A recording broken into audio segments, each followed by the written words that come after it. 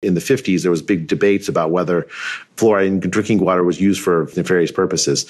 And the consensus of the scientific community and the public health community was that fluoride was necessary to prevent cavities. Recently, in the past decade or so, there have been some research suggesting that fluoride in the drinking water at sufficiently high doses can actually have some neurological effects, including impacts on the IQ of kids. If it is actually true that it does have this impact of IQ on kids, I mean, it's time to revisit that question, right?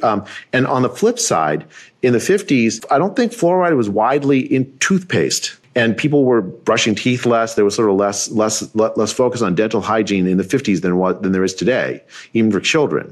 And so the marginal benefit from including fluoride in the drinking water may be less than it was given the widespread availability of fluoride in toothpaste now.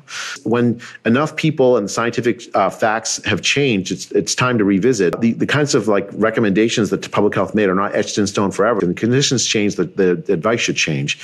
And I don't know where that debate's going to lead. It's not my specific expertise, but I do think that it's worth having this discussion.